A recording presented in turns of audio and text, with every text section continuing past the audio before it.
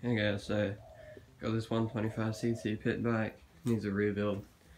Someone spray painted it with really cheap crappy paint, so let's strip the rear wheel off, the front forks off, and the rear suspension, and strip down the frame for paint.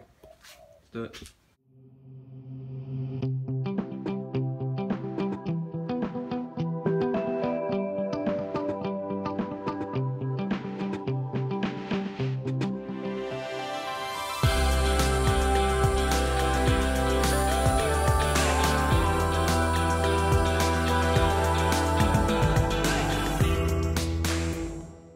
So I just finished pulling it apart. Probably going to see a whole lot, but there's the shock, the frame, rear subframe, I think, yeah, that's what it's called.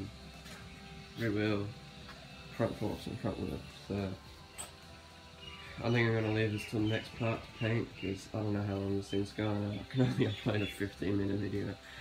So yeah, that's going to be it. See ya.